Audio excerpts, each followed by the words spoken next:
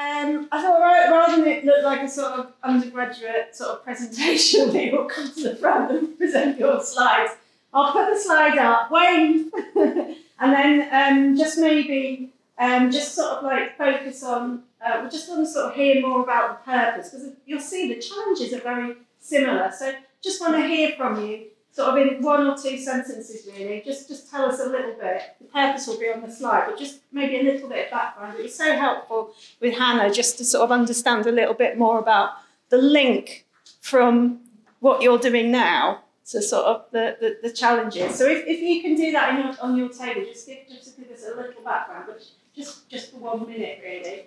And then we have time for 1 question for each accelerator. So we've got 30 minutes for that slot. So we're going to go around England, and we're going to start in the northeast with Beverley, and then we're going to go around clockwise, if that's okay with everybody. So, Beverley Road in Hull. Okay, so tell us a bit, what do you want to get out of the High Street Accelerator? Sure, yeah, okay, thank you. So my name is Ben Murphy. I work in the major projects team at Hull. So yeah, we were really pleased to put forward Beverley Road as our area. I think we alarmed your team a bit recently initially in that it's a 5-kilometre stretch of road, so that's quite significant. We had a meeting about that, and we rapidly sort of focused it in to be a bit more hyper-local, I think is the word we used earlier. So yeah, the challenges we got there, just to speak a bit more about them. So the area is quite sort of run down. It's a main sort of trading route into Hull from the north. So it's developed as a sequence of sort of individual places over time which have amalgamated into this long sort of strip. We've had investment in the past with the Council Heritage Scheme into that area, but it was very much focused on heritage assets. So we see a little complementarity with funding that we can, and the activity we can drive in now around the High Street Accelerator. So yeah, there are visual detractors within that really prominent routes into the city, the campsites, etc. Really underperforms socioeconomically. So we're talking about lifespan earlier. So it really shocked me that in this area, specifically in Hull, people live 10 years younger in the male than the national average. So vacancy is quite high across the retail units there, so it's around 9%. But it's quite sustained as well, so where shops are empty, they're empty for a long period of time, to sort of 24 months on average, I think. And it's a real vibrant sort of multicultural area, but we do have quite transient communities in there in terms of businesses who come in and take people back quickly, but also residents as well. There's less of a sort of a fixed community spirit. It says on your purpose though about building on the foundation. So the Townscape Heritage Scheme. What sort of stakeholders have been involved in that already, and will they be sort of like coming into the High Street Accelerator partnership? That is the plan, yeah. So the plan is that's a foundation that we can build on. I wasn't closely involved in that scheme, if I'm honest, but we're still sort of giving our way into those partnerships. But certainly we've got local stakeholders, we've got civil societies. There's more of a business angle here, I think, than we have with the Townscape Heritage Scheme. And we're really looking forward to engaging with businesses more and trying to engage with freeholders as well as people who are sort of occupying these businesses and a bit more transient. So trying to really get in there. So I think there's a point that you made in Accrington. Obviously, when people put in their time and everything else, they can sometimes feel a bit undervalued if something else sets up. And you think, well, hang on a minute, we've been doing this for ages, why aren't we involved? But it's also an opportunity to sort of refresh and bring on board sort of stakeholders, like you say, businesses, if they haven't been so involved in some of those things. So thank you very much for that introduction. We'll move round to Grimsby. Grimsby? next to Hull. Yeah, so I'm Maggie, I'm in the regeneration team, colleagues here from community safety. So we've been sort of working together to bring designing out crime, basically, in the town centre.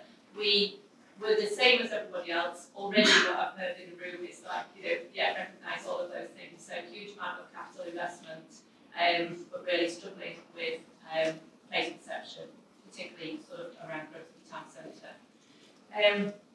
We've worked with the High Street Task Force, had a really good session with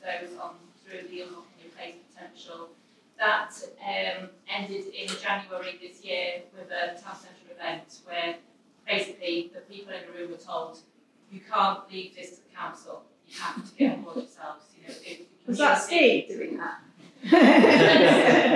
Yeah. It was, yeah. You're welcome. But they really did take that on board, and from there we developed a small group called the 2025 group. So they secured some funding through our shared prosperity pot to pay somebody basically to go after this, because we find often that there are lots of people who are really keen to do things, but they have full-time jobs. So actually being able to physically deliver these things is a challenge. So they have a 2025 champion that is funded until March 2025. But the idea is they're going around all of the businesses, community groups, and saying, okay, you think it looks crap now, but by 2025, do you realise how fantastic this place will be? We've had 2 events so far. The last one had, I think, 90 people in the room, all people who work in the town centre across lots of different sectors, and really, really positive. So we're going to be working with them to just widen that group a little bit, because that's just a group of 4 who are leading. Our original group was about 12 people, but we found that it was too big a group to actually get anything done. So lots of, but what's in it for me, sort of in the group. So we sort of honed it down to 4, and they're leading it. So we'll be working with them. They would have liked to have been here today, but for all businesses, it's a very busy time. So, but yeah, looking forward to moving on with that. Yeah, no, that's great. And again, very focused. And I think I made the point on your table. The challenges here are pretty similar. We've put the slides up and you'll start to see that. But you're all taking a very place-based approach, because you know your places and your stakeholders. So you know the work that's done already and how this policy can just sort of accelerate some of that. So it's really, really interesting to hear these different sort of approaches and this very focus on quick wins and perceptions. So moving round to Scunthorpe. Just you. Laura Williams, an investment and delivery lead for North Lincolnshire Council. Small Laps are chosen High Street. It's the largest urban settlement in North Lincolnshire. Again, similar challenges with vacancy rates. Just to expand upon that, we've got a very linear high street, so 500 metres. We've got a stock of 350 low quality units and 2 shopping centres in such a confined space as well. I think it's like a cycle of deprivation a little bit in terms of more vacancy, less appetite from the users to come visit the town centre. We do have 2 hours free car parking, but I think that slightly hinders us in some respect, because they'll come for 2 hours and then leave, because we don't really have the dwell time, unfortunately, from the leisure uses. Antisocial behaviour, it's our main area in Scunthorpe in terms of public order offences, but a lot of that I think is perception, and that probably ties into the environmental quality in terms of not very welcoming, not very attractive. But I have kind of put the imagery on there in terms of the positive that we must do from the action fund to deliver public realm works off the high street to the main square. We've held 7 events there since its opening last year. I think a lot of it comes down to the aspirations of local businesses and people in terms of what they want. We do previous consultation, it's mostly I want more bins, I want potholes filling, it's not really focusing on the bigger picture. So for us taking this forward, I think it's key for us to revisit the master plan we've got and kind of take them through the journey with us to understand where we're at and where we want to achieve. We do have a town still board, it's got 10 members, but we really do struggle with participation from businesses. So we're intrigued to know how you managed to do that with Primark manager for the subgroup, so we have a Primark in the town centre. But a lot of it is based on goodwill, I'd say, from the partnerships with the NHS, police, fire services. So it's really tapping into how we can get them on board more than anything. Yeah, okay. Well, look, hopefully even this afternoon with the focus of the session sort of on partnership, but very much, I mean, we're delighted as a task force to be able to support you in a more hands-on way and actually come and visit and do some practical things. There's a partnerships aren't set in stone. They need evolving, you know, especially with like the challenges as well and what the focus needs to be. And that's, you know, sometimes you've got people together that are fantastic strategically, but you know, not not going to do some of those operational things. So it's interesting you're saying about the aspirational things there, that people are more involved in the operational and you know, they need some support to sort of think about the sort of bigger sort of strategic picture. But if they care about the town and they're invested in the town, then I'm sure they'll be able to make that leap as well. So thank you very much. Let's move on to the next one, Stoke. Morning, Mark Hall from Stoke City Council. Yes, we're looking at Stoke Town, polycentric cities are really by choice, but we are going to invest in Stoke further. And the thinking behind that, I think, is that we've been quite successful with lending funds. We've got 2 significant projects which are in close proximity to Stoke Town. It's also a town that's benefiting from investment from the heritage funds as well. So that's going to be its final year now. So that point you made about the transition from that stable route into a route focused more on the town centre as a whole, that's one route that we'll be taking to bring other stables on board. The Spode site lies right adjacent to the town centre. We're just master planning that at the moment. The key for that from all stakeholders is to ensure that it benefits the town centre. Slightly further away, which are adjacent to the mainline railway station, again, new neighbourhood, which we can see will be served by the town centre. So, you know, from my aspiration is to pull some of those together. We've been a little bit siloed in terms of their delivery today, so it will be a case of getting a collective together to empower those individuals to actually drive some change within the town centre itself, and how those projects, as those investments move forward, actually influence the direction of the town. Another positive is that we've got a lot of creatives located both within the Spoke factory as it is and within the town centre around there. We can tie this up with some of the vacancies we've got within the town centre. Again, that's an opportunity to see moving forward. And finally, a comment that was just landed opposite place. We're sharing desk space next to me at the moment. And they're really keen to get involved. We already have a workshop and walk around the town, looking at, I think, the point that I think is one of the small interventions. That's they're really keen on. They can make a whole lot of difference in terms of the environment create. Doesn't need a huge amount of money to make significant change in the town. They've already given us some pointers. So I'm sure we'll have them as our sounding boards moving forward. Yeah, I mean, very, very strong cultural networks across the whole of all the towns. And we've just completed a piece of research where we've been looking at how partnerships form and when they form from sort of different sectors. And we've been looking at culturally sort of catalysed place partnersquares. And it's really interesting because creative people do everything a little bit differently, and it's quite fascinating to see when they're driving a place partnership, and then you invite the other businesses, economic, but they've been the catalyst for that. You know, they're different types of partnerships, and they're very focused on the here and now, and they really can change perceptions quite quickly. So you've got definitely some key, I'm sure, enthusiastic stakeholders to work with there. Thank you very much. Dovercourt, you've come a long way. Yeah, so you get the prize for the longest trip today. Absolutely, I think we broke the mould for being the only town in the south, so in Essex, but I've just offset that. I'm also a Man United fan living in the south of England, so just offset that. Most of them do, so most of them do. Yeah, you're welcome now. Yeah, I think it's interesting that lots of similar kind of issues, and there's lots of repeats here, but Dovercourt sits but up next to Harwich, which is the kind of area that people kind of know, but Dovercourt is almost the town centre of Harwich. So massive heritage and history there. What strikes me looking at a lot of these images is the buildings are all quite stunning, and the actual shop fronts tend to be in decline. Actually, when you kind of walk close up to a lot of the buildings, that they're poorly managed in a poor state of repair. Some have had trees growing out of them.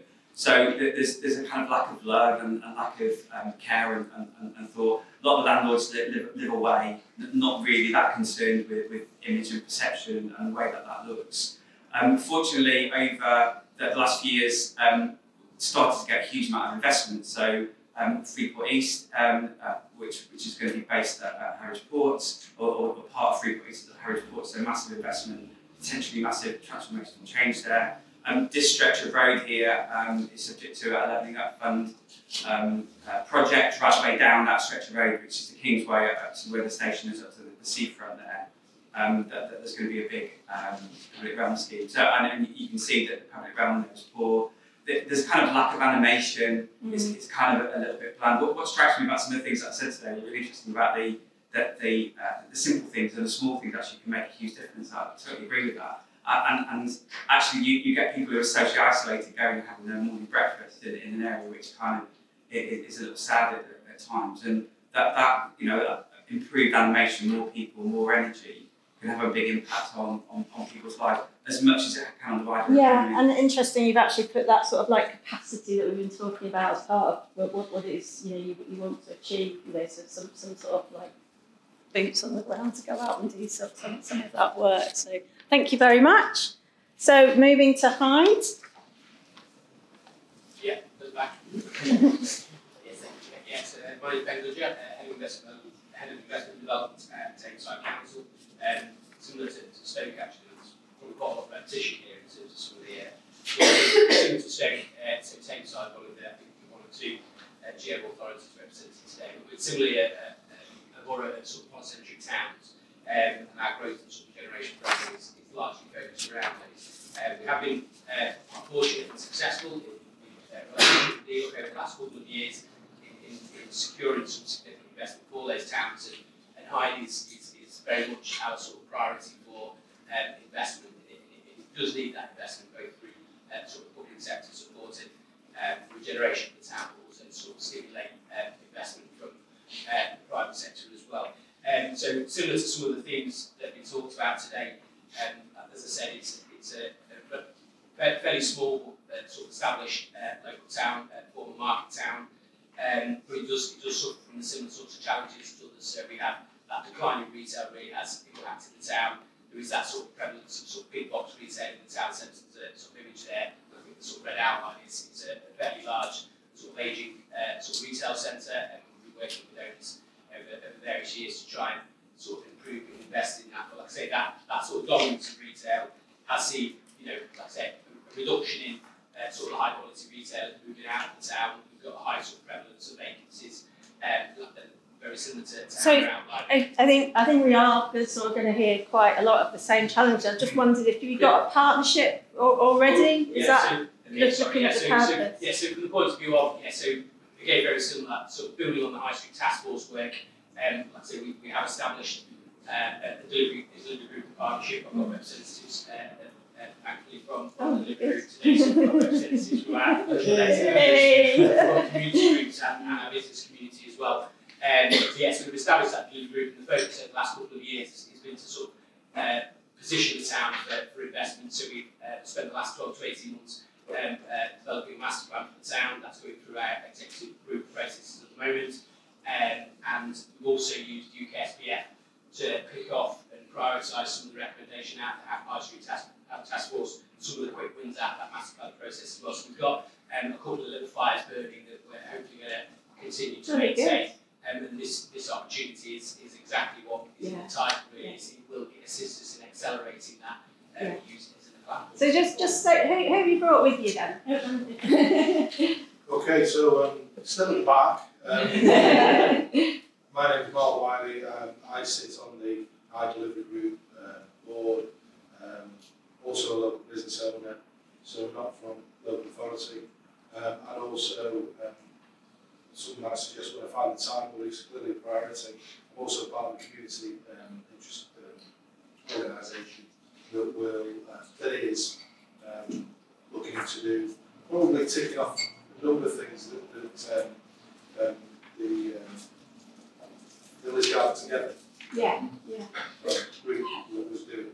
Well, not too far for you to go and visit. Yeah, it was mentioned before about minibus trips. Someone Yeah. mentioned minibus trips being a big part of it. I think actually part of the collaboration is to go and see where there's best practice Yeah.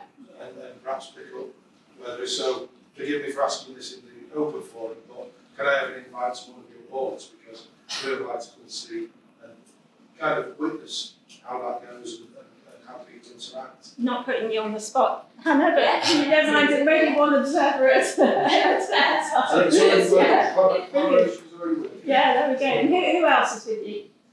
My name is Betty Affleck. I'm a local councillor at Town Centres in my community. Yeah. Also chair of the keeping neighbourhoods, so it's really good to set up the partnership. Yeah, brilliant. And I'm Julia Harrison, retired local business owner, but I'm chair of High Together CIC. We've been working very closely with the council, and it is amazing how much you can achieve when people are working together. We found it really helpful. Also, we were very glad to have Steve come along and give a presentation to anyone in the town centre that wanted to come. yeah, you literally will present to anyone in the town centre. And again, that sparked an even stronger working practice with the council and everybody, because we all realised what could be done when we all work together. Yeah, brilliant. Well, thank you. I was still an honorary member of High We did take his hand. Didn't even pay you to say any of that, so that's brilliant. Let's move round to Oldham then. And again, maybe, so I think similar challenges. So if you can focus sort of more on what you want to get out of the High Street Accelerator. I can it might have to be a double act because I should introduce myself first, and I'm already behind. So Maria Cotton, Oldham Council, week 4.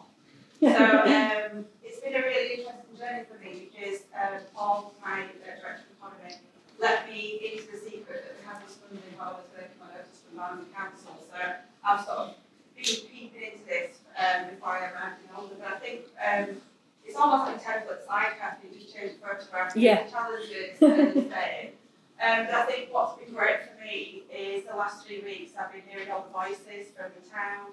So, that's been perfect for sort of mobilising the team that we want to take forward to sort of influence this and listening to the messages and the challenges from the people on the ground. But I think the only thing I want to add, and I'll ask Paul to do all the various pots of funding, because I'm still trying to get my head around it, is I agree with the diversity of the board. We really need to have that. I was really fortunate when I was where I had NHS front and centre, and the college and everybody else, and I'm so pleased that in Oldham all those people there and ready and wanting to get involved. But also spatially, so it's very clear that when there's big construction regeneration going on, that we need to make sure that people are still part of that. But also when it's happening in one part of the town, it's really, really key to make sure that the other voices from the town are heard as well. So we're really fortunate that with Union Street and Yorkshire Street, those are the areas that are not necessarily getting the physical regeneration. Is that right, Paul? Good, that's good because I said it out loud and got it right. They are some of our independent businesses, so they're not being part of the bigger regeneration. So it's really important that we don't end up with a two-tier town as well, so that we've got the spatial representation on the board. So I'll pass to Paul to give you Maybe headline figures, capital and revenue. Yeah, just to the concept, £280 million regeneration programme, I really use funding across it, a lot happening, but I think the points that we agree with submit, we're at risk of building, not putting that software infrastructure around it and not building the partnership, so it's really welcome to the opportunity to stay on top of that capital building really. Yeah, brilliant. That's fantastic. Thank you very much. Okay. Blackburn? Sorry we were so late. That's I'm used to this level of traffic. I'm Julia from Blackburn Council. We work in the economic development team. We've selected Keyword Street. I mean, I know we missed quite a bit of it, but we can hear just from the slides that the issues are the same. Yeah, no need to go over the issues. So vacancies, poor use and high business rate at main high streets really suffered. So we are looking to pull together some of the active partnerships we've already got and build on some success we've had with that to bring them together specifically for this, to look at reinventing the high street for culture and leisure. This is just a picture from a young local artist that did a project with young people, and he's one of the people that went through Blackburn College and University Centre and decided he's got family locally not to move away to a city where he can pursue arts, but we've provided opportunities and paid work and spaces to do that, and that's part of the National Festival of Making, which again we're going to build on success on. And you all work together, do you? Yes. Yeah. Okay, well, thank you very much for coming. Great, Harwood. Hi. I'm Steve Rowling from Hyndburn Borough Council. I'm currently heavily involved in the regeneration of Accrington Town Centre, so that's LOVE, UKSBF, and the new acronym LTPT. So that's down, so that'll be on the board. Shortened. I'm here with Peter Holden, who's a local resident and a champion for Great Harwood. He's heavily involved in the Community Action Group and the Civic Society, so he's graciously accepted an invitation to chair a new board because the current board is really focused on Accrington Town Centre. We didn't want to feel that we're taking or giving Great Harwood just a bit of Accrington. We wanted to have a separate one, and I think that will help. Yeah, it's a different place, isn't it? It's a different place to different people, so yeah. Peter's doing that. So we will have to go down the process of creating a new board. But you've done it once, and you've So it gone was, through we're that. learning, Yeah. we're still learning, so there's some Yeah. good points that we can take forward. So what I've identified there is actually from a greening point of view, because I think that's when we first heard about this fund, it was heavily focused on greening. And it'd be interesting today to see, is that still the main focus, or actually with hearing what people's problems are around the town centres, can it be slightly more? So Great Harwood is a very linear high street. It's got a crowning jewel there on a square. But pictures of that is probably the pictures that everybody's seen this morning. The same issue. So, but we've identified that it would be great to put some greening on this area. So for me, challenging is because it's it's quite a strict time scale on this funding. Is identify public spaces that we can actually green rather than it's in private ownership. I'd like to see it as multi-use areas rather than just a piece of grass that nobody knows what to do with. And also achieving agreement within the residents of what we're going to do. I think is always a challenge. You know, if you open it up to 50 people, you'll get 50 ideas, and we need it to come down to a smaller number.